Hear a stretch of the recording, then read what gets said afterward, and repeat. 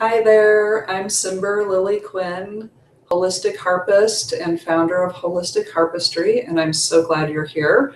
If you're here, it's because you're thinking about buying a little harp, or you've joined my program and you're getting ready to buy your first harp and you need to know a little bit more in order to buy one. So let me introduce you to the Harpsicle.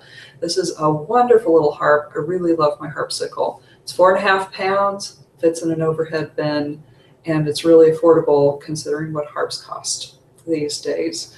Let me tell you a little bit about the harp. So the top part here is called the neck or the head. The neck holds all of these pins. There are various different pins here along the top. And then underneath these pins, which hold the strings, underneath the pins are levers. These little knobby things that go up and down are levers. And what they do is they raise the string 1/2 step. For example, this is a C, and with the lever, it raises it 1/2 step. And you can have some fun with this.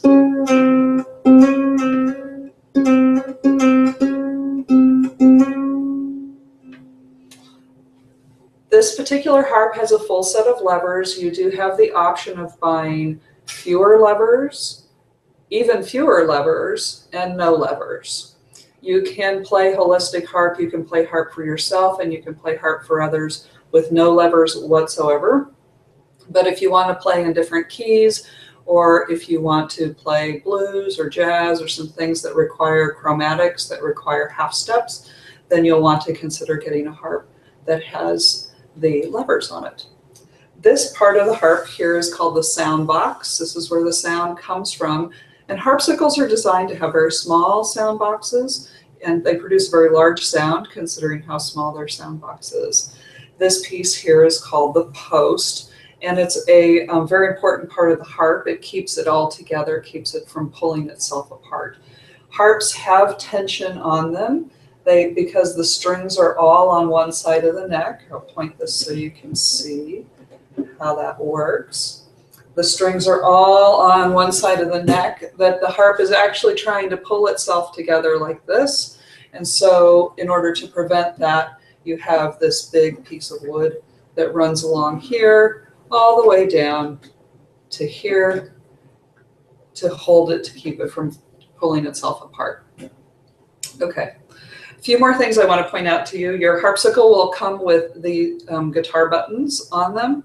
They won't be in this location. I installed this myself as an experiment, but it will have the buttons located here and also down here on the front. You'll notice another one here. Again, this was an experiment. Oops, sorry, I'm sorry, that's something else. The buttons here, and I'll show you that in just a second. So that's the harp. This harp has 26 strings on it. That's the minimum I recommend you get. Any fewer strings than that seems like a great idea because it makes the harp smaller. But in fact, what happens is your hands have to kind of both be playing in the same area, and it can be a real challenge actually to play on a very small harp and figure out which fingers go where. It's much easier if you give both hands their own real estate. They can be neighbors to each other, but actually keep some distance from each other. It's a little bit easier. Now, one of the things that I don't have a lot of requirements, but this would be one of them, that if you decide to get this harp, you should also get the stand that goes with it. Here it is on the bottom, and I'll take it apart so you can see how this works. This piece comes off. This is an adapted snare drum stand. This piece slides right out. Whoop! And as I say, it's really nice. They're 4.5 pounds so that you can do that.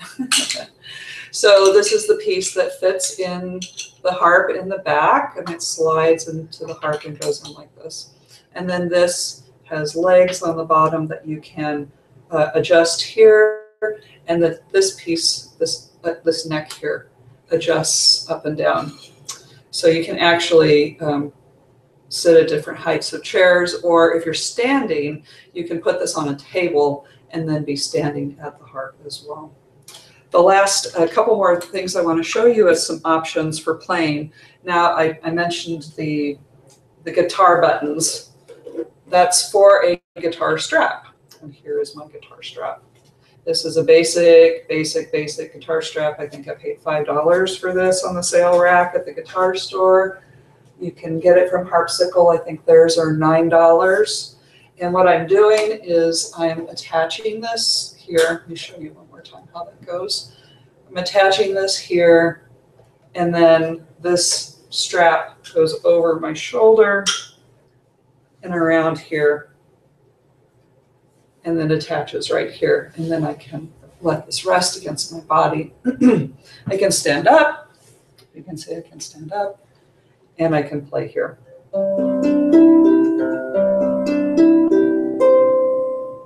I don't recommend this right away because it is a little tippy and you have to work with some balance issues to get the harp really steady at first. That's why I like putting this on the stand to begin with. It's freestanding and you don't have to balance anything. It stands on its own.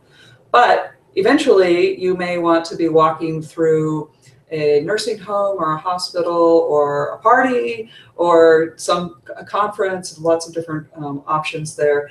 And you want to be able to wear the harp. You can do that with this strap.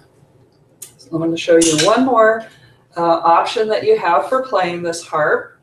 You can also sit on the floor. I have one student who sits on the floor and holds the harp between her legs, but I also want to show you this little critter.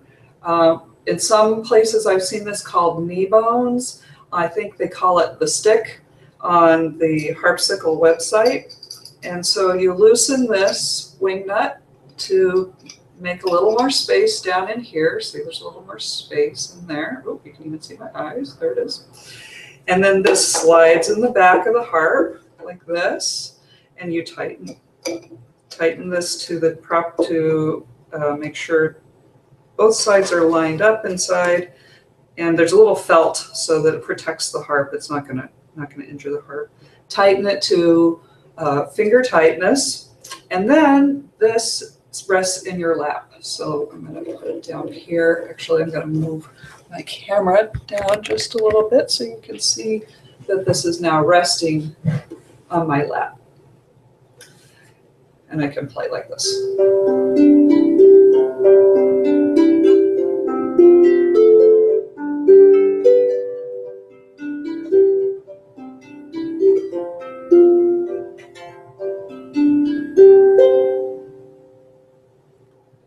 So that, just one moment, bring myself back here. So that is the Harpsicle Harp, Introduction to the Harpsicle Harp. I will, in another lesson, teach you how to tune the Harpsicle Harp, and in another lesson entirely teach you how to change the strings. I've had this harp now almost 3 years, and I have not needed to change the strings. So I don't anticipate that you'll have to change your strings very often either, but want to make sure that you know how to do that. The last thing before I say goodbye is I want to introduce the big sister to this little harp, which has been peeking over my shoulder here the whole time. That it's a maple harp. I have a friend who is a wood burning artist, B. Israel. She's in Oregon, and she did this beautiful mermaid and whale design on the harp. So it is also a Harpsicle Harp. It's called a Harpsicle Grand, and you're certainly welcome to purchase that one if you want to. It's more expensive, but let me show you this one as well.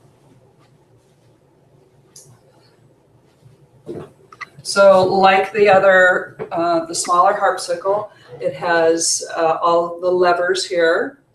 This is again the neck or the head, the pillar or the post, sometimes it's called, and then the sound box here. This has 33 strings, I believe, or 33 strings. And then I had this special artwork done by B. Israel. It's all wood burn and painted on. And I love how she's taken the dots, the bubbles here, and then made them into this one here, and the moon, of course, up here, and the whales. So this is also available if you're interested in this kind of harp. Now, the thing I want to mention about both these harps is that they can be amplified, and I do that. So you can see here, I mentioned this a moment ago, this piece right here, you can see right in there. That's for a 1/4-inch jack. That's for a cable. And then inside, let me show you the inside. That's the pickup. That's how the sound travels from the soundboard out into the pickup here. And from there, it plugs into a regular cable and into an amp or into my computer. And yes, I can plug my harps directly into my computer. And then this one, I want you to show you, this one also has the same, we would call it a puka in Hawaii, a hole where you put something. This is where the pickup is located, and then I'll show you the inside if I can show you the pickup in there. I don't think you can really see it in there, but it's in there. And that's how the harp is. That's how I'm able to record my harps and amplify my harps, and I highly recommend it. It works really, really well. So that's the tour of the harps, and I'm so glad that you are on your harp journey. A friend of mine says that when the harps enter your life, they will change your life forever, and it's so true. But fortunately, it's always for the better. So welcome to the journey, and we'll see you again at Holistic Harpistry.